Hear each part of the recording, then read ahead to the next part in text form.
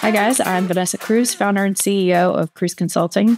We are the leading CPA firm serving venture-backed startups based in Silicon Valley, but serving startups all over the world. And today we are going to talk about Form 5471 and does your startup need to file one?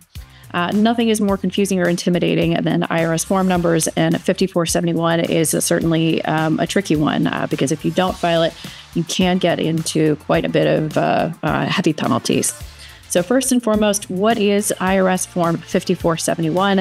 It is basically an informational return used to report ownership of a foreign corporation. So if you have a US-based startup, but you also have international subsidiaries, this is the form where that type of information is being reported. So who needs to file Form 5471? Any startup that has international subsidiaries, whether they be in Costa Rica or Russia or Canada, pretty much always have to file 5471.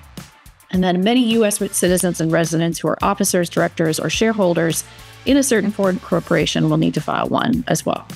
If you have international operations, make sure that you talk to your CPA about filing Form 5471. Next up, why is Form 5471 important?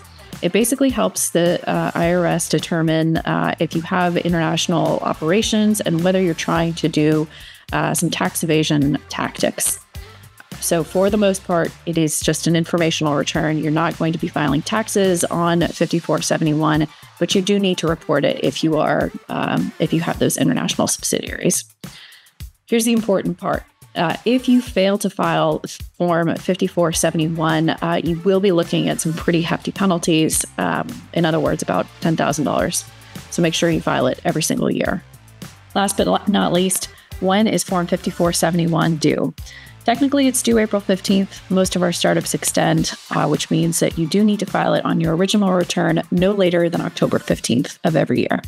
If you have any questions, feel free to reach out to us. We're Kruze Consulting.